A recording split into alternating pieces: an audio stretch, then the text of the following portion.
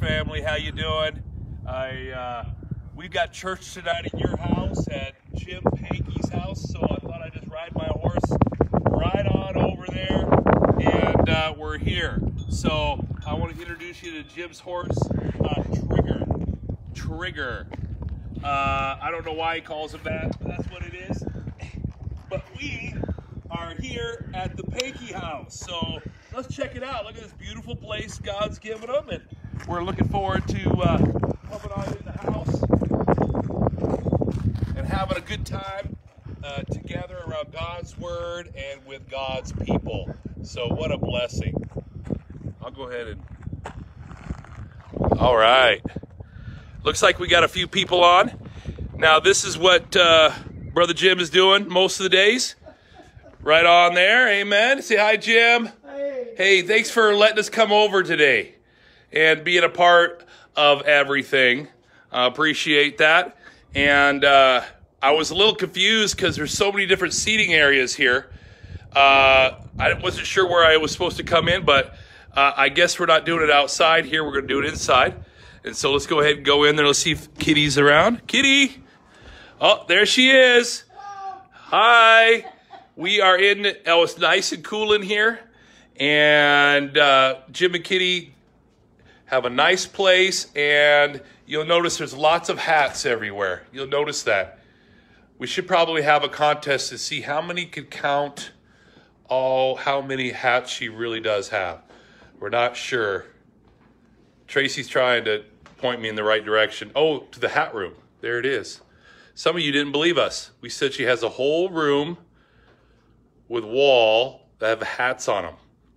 So, but very, very nice. I like all the different things. She's got things handled in every single corner, and this is their living room. And hi, Tracy. Hi, Tracy. All right. What a blessing.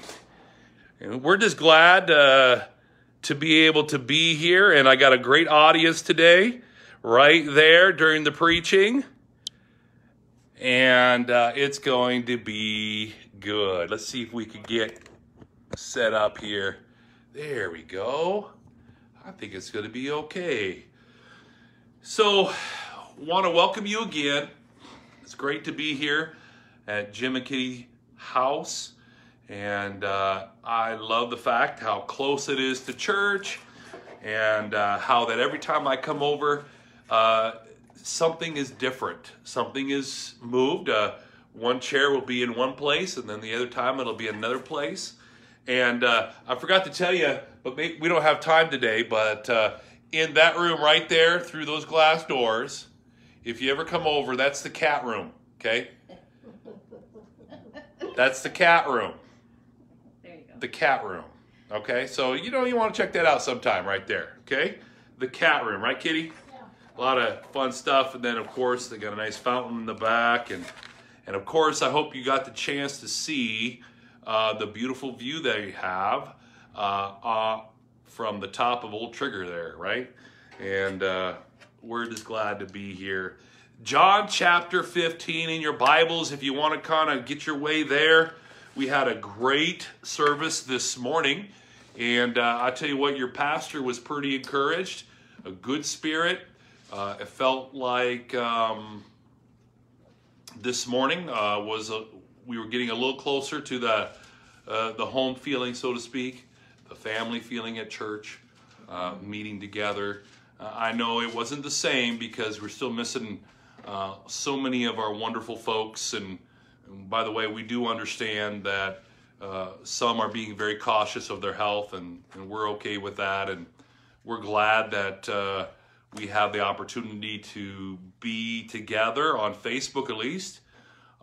We also have a YouTube channel, so if you wanted to watch the sermons a day later, I think they'll be uploaded on our YouTube channel at Canyon Springs Baptist. And so appreciate Jeff taking care of that and managing that ministry.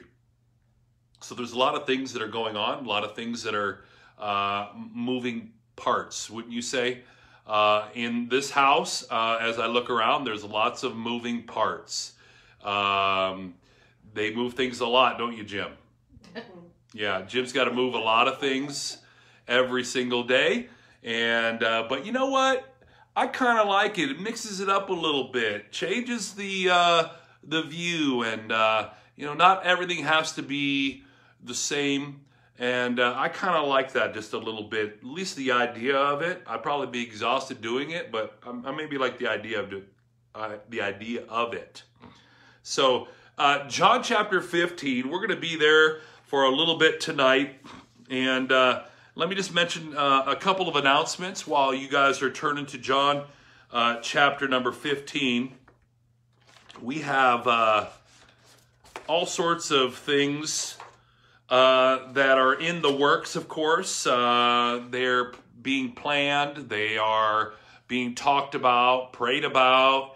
One of those things is when are we going to meet together on Sunday nights and Wednesday nights? Right now, for the month of June at least, we are continuing our church at your house. And I think we almost got them all filled up. I might have one Wednesday night available, but for the month of June at least, what we're going to do is continue to have times like this, a fellowship, get a chance to greet each other in their homes, and I really just enjoy this little time. Plus, I think Kitty told me she's got a little ice cream or a little dessert afterwards, so I'm sure it's going to be wonderful. So we're looking forward to that. We have... So as far as what we're going to be doing as far as in the month of July, I anticipate the schedule probably would be changing a little bit as we get to July. We'll be letting you know. We're still watching the numbers. We are still praying about it. We're still wanting to make sure that we can function at a minimal risk to you. And so we want to make sure that we are honoring the Lord and taking care of our church family. And I appreciate the spirit this morning. The song service was really good, and I could tell that our people were singing and having a good time with that. And I hope that this morning's message was a blessing to you about some things that are essential. Of course, our relationship with God and our fellowship with Him also. Tonight I want to kind of finish up some thoughts that we had the other night when we were over at Wayne and Kathy's about our actions. We talked about how we need to be wise and make good choices, and the choices that we make turn into actual actions, going out there and doing things. And sometimes we do a really good job at purposefully having actions that are based upon the principles of God's Word, and sometimes we struggle a little bit.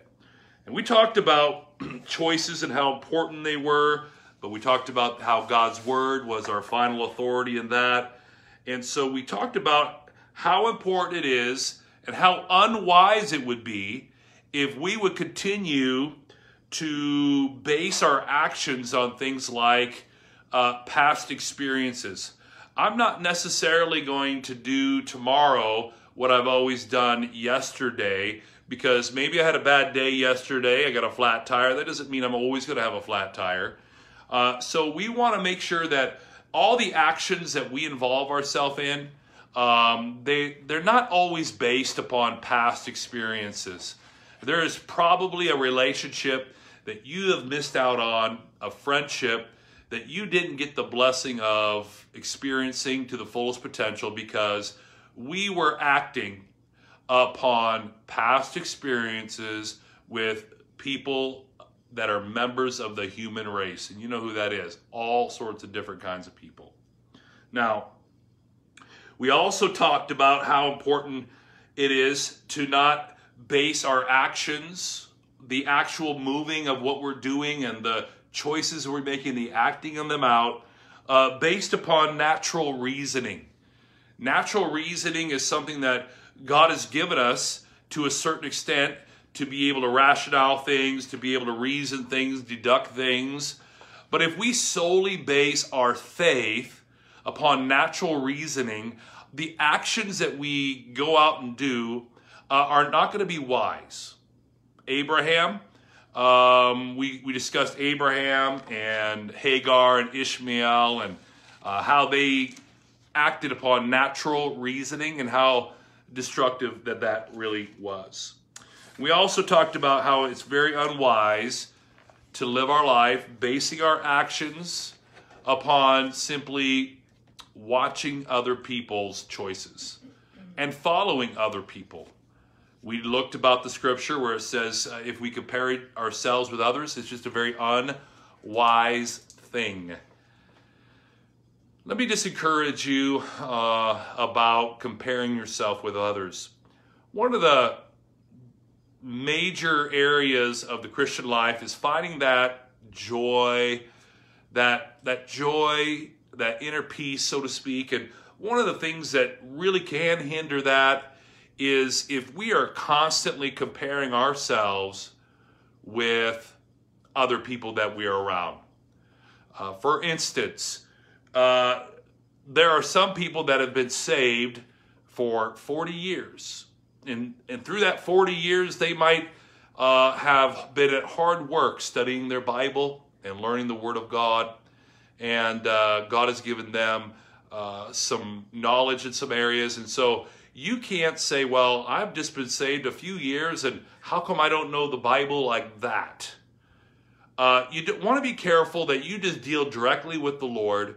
You deal directly with God about what He wants you to do, what kind of actions you should be doing and displaying in your life. And it's very unwise to spend a lot of time comparing yourself with others. It is a pitfall.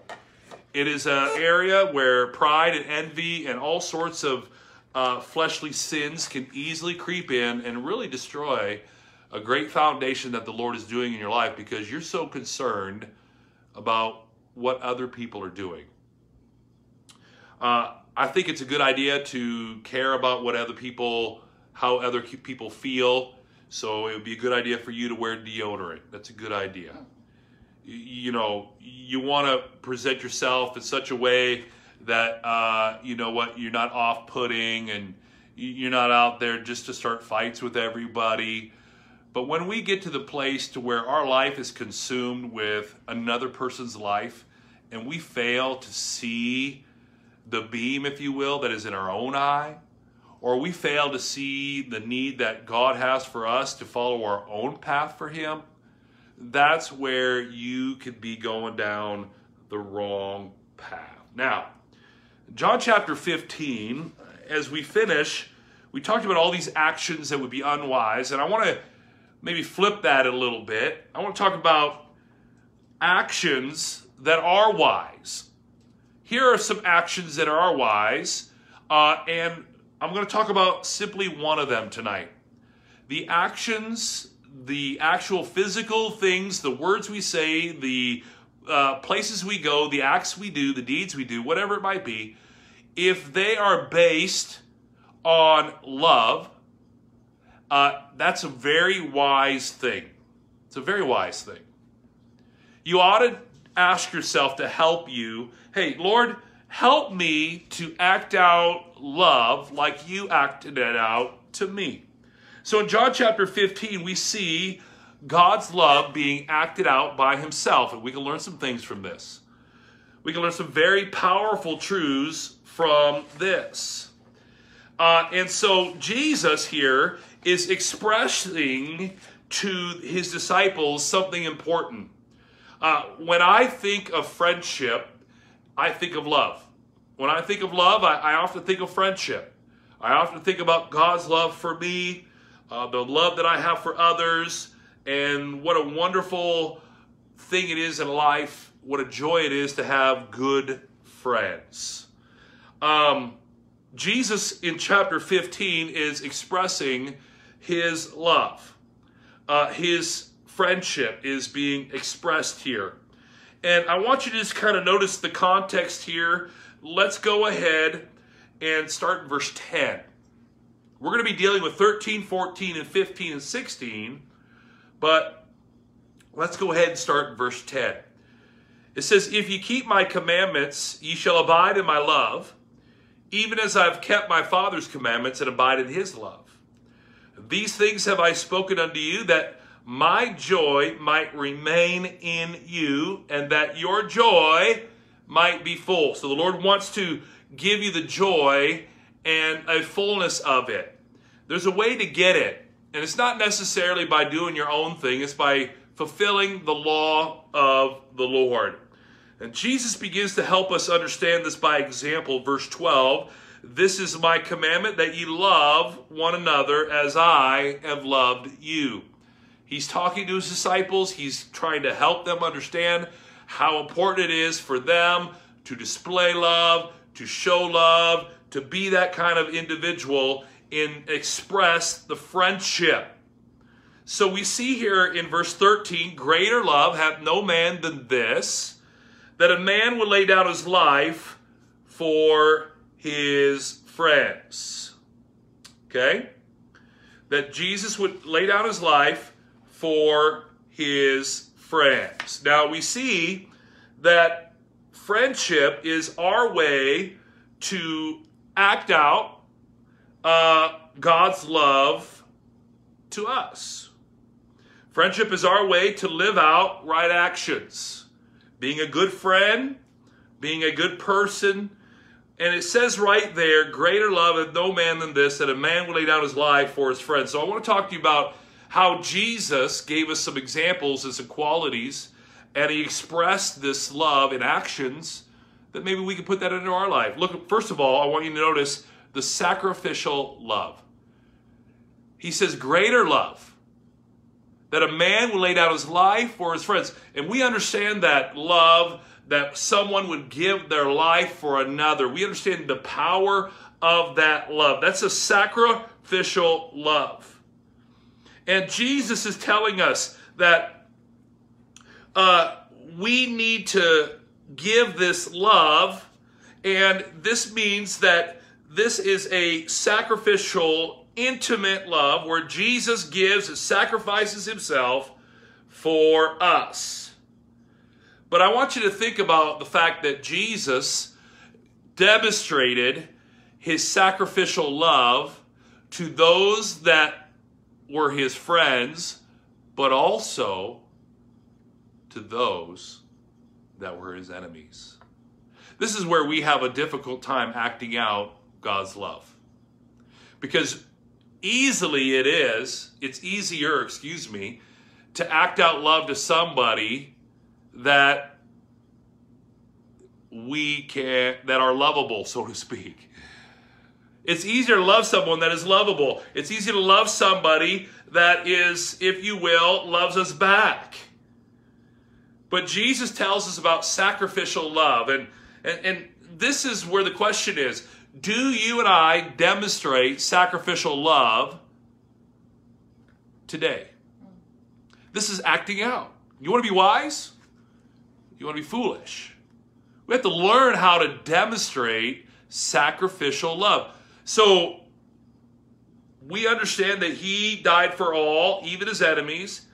And I wonder, why don't we demonstrate this more? I think there's just a challenge for all of us as we think about the love that Jesus has given towards us, that maybe we could go a little bit further in our love. This is the action part. We love people. How do we act upon it? Jesus loved the world. What did he do? He gave his life for others. Now, how do you demonstrate that this week? Sometimes we do a good job. Sometimes we don't. But I think we should go farther. Now, if you look at verse 14, Jesus says, ye are my friends if ye do whatsoever I have commanded you. Now, this speaks of the effects of Jesus and his sacrificial love towards us. It created something very important. And actions can create some amazing change.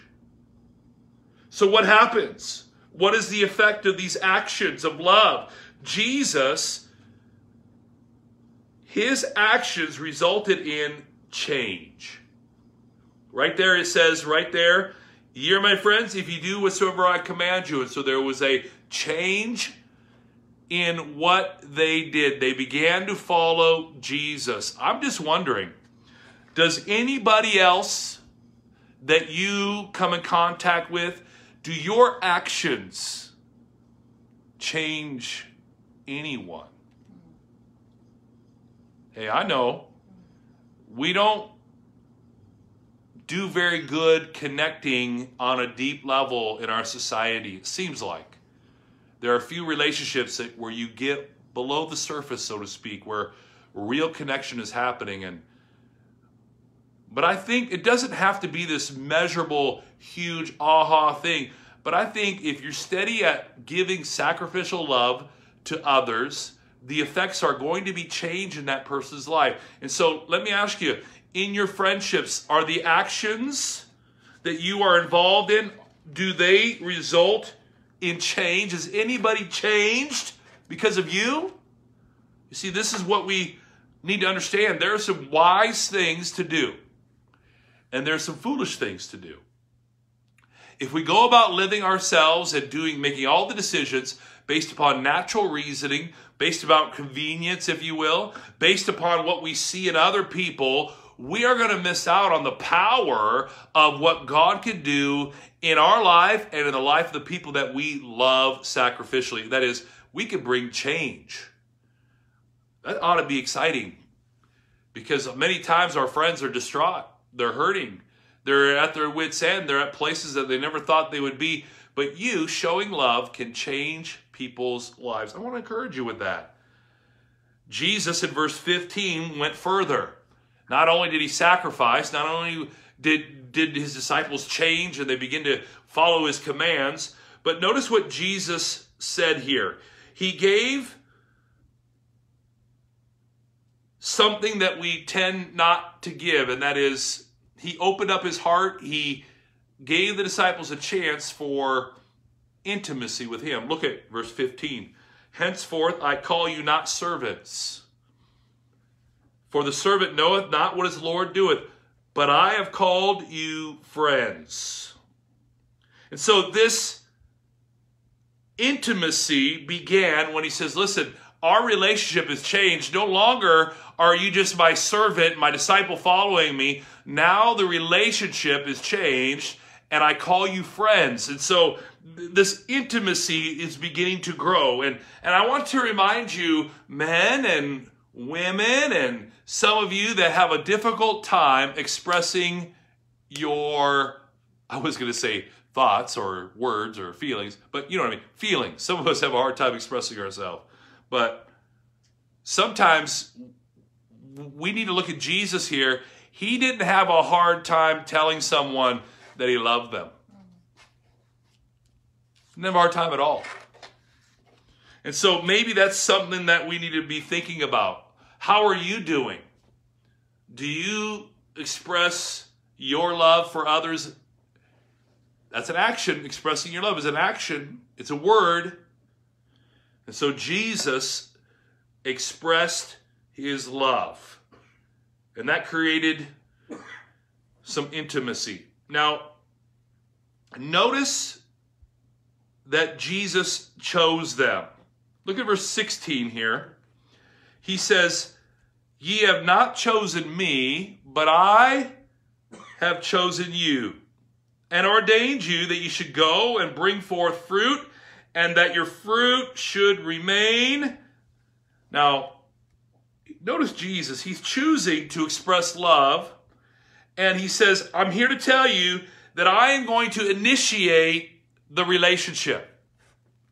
He is going to act out and tell them, here I am, I'm initiating something, I'm telling you that I love you, and I'm telling you that I chose you, and now it's time for you to respond. And so when we act out things in love, let's look to Jesus as our example and go out and initiate some relationships and fill our life with other people and giving them love so that you can see their life changed and your life changed in the process. Wouldn't you think?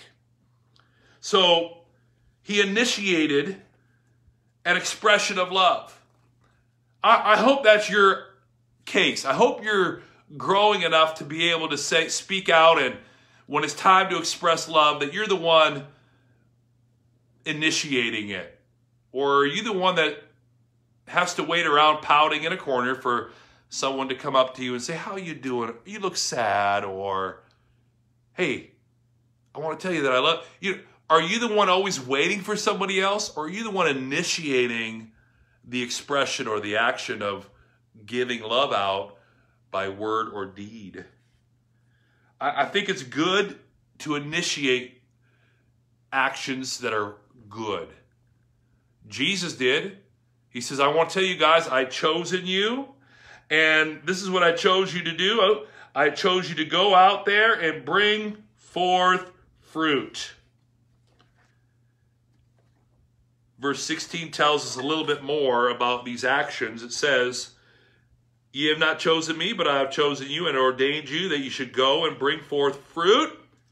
So it says, I've chosen you. Notice, he says, I've chosen you to bring forth fruit. So love, the love of Jesus brought action. Acting like Jesus is a good thing. It brings the friendship of the Lord. It brings intimacy. He initiated it. And then we have to recognize that our actions of love to others ought to help other people bring forth fruit. You know, one of the things that I love is I love people. And one of the things I want to love, I don't necessarily love everything about people, but I love people, right? Some of you say, well, I don't love what you do there. And I'm like, I don't love it either. So there you go. But one of the things when I love somebody, I really want the best for them. And I want them to grow in Christ. And so if you're my friend, guess what? It doesn't matter what you do. I want to be there to help you grow in the Lord. I want to help you to rise up and be successful as God would help you to be successful. I want you to go from the place of suffering and shame into a place of success and joy and the crowning of God's blessings upon you. Actions should help someone bring forth fruit. Are you in the fruit-bearing process? See, if you base your actions upon Jesus and his example here of love, you are going to find that you're going to be a part of helping people bring forth fruit in their lives. And in turn, you are bringing forth fruit. Fruit that will remain. Fruit that will last. So we know that our actions can be very unwise. And we know how not to choose them. Natural reasoning and watching other people and all of this. But we have to come and learn how to express our love in action like Jesus did. He chose them, he called them, their lives were changed, and he desired for them to grow and to bring forth fruit. Let me challenge you. Maybe there's someone that's in your mind right now that you can go and act. The works, the deeds, the things that you do in your Christian life, you can go and be a part of change, part of encouragement, part of help, part of friendship, and part of that person bringing forth much fruit. You know, sometimes what happens is individuals get real discouraged. They haven't seen any fruit in their lives for a while. And they get real discouraged. And they wonder why, and I don't know if it's a little pity party that goes on in their mind, I'm not sure. But they stop acting out in love. They begin this process of looking in the mirror every day, and all they see is me, me, me, me, and me. They become very self-centered, very selfish. Their perspective on life is very skewed, so that whatever happens in life, how does it affect me? Now, let's not put our head in the sand, and let's not go around not knowing what's going on in the world. But let's go around being very cautious about how important my life is as a Christian to go about expressing love by good actions, because they will change people's lives. And in turn, if you find yourself in a position where you haven't brought forth much fruit, let me encourage you, go find someone to express love to, initiate it, and you'll see that that is a sure way that you can to start bearing fruit again in your life for the Lord Jesus. Sure do love you tonight. I want to encourage you to be back with us 7 o'clock this Wednesday. Looking forward to being over there at Peggy and Joe's Marcone's house, and going to look forward to having a great Bible study there. We appreciate you, and we want you to have a great time. Okay, God bless. We'll see you very, very soon.